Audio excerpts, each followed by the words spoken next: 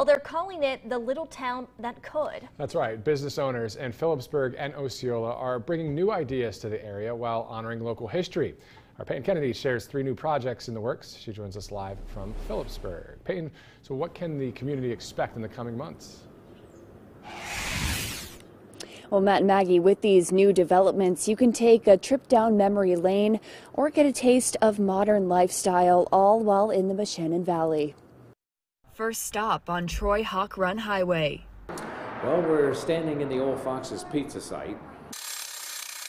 The new family-owned, built, and operated site brings Clearfield County native Grace Compton's vision to life. My vision is to take people back in time.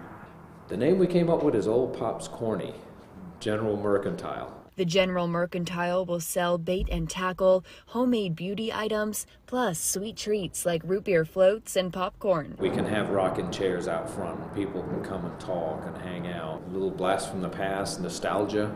I think a lot of the people who have been here a long time will remember that. Another sweet addition is coming across from Coldstream Dam. It's the Coldstream Creamery.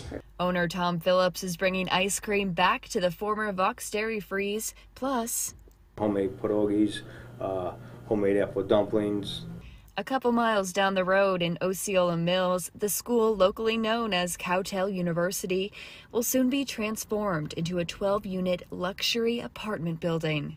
The Philipsburg Revitalization Corporation says these new ventures can find encouragement in the area's history. The businesses that have remained here have proven to other people who are looking to open a small business that Philipsburg is a place that you can open a business and be successful. I think of Philipsburg kind of as the little town that could. You know, we've had our economic depression, but we've never gone away. We've stood the test of time, and we're coming back. The General Mercantile hopes to open their doors by late summer, but construction could run until next spring. The creamery will start scooping ice cream next month. Reporting in Philipsburg, Peyton Kennedy, WTAJ News. Lots of things to look forward to. Peyton, thank you.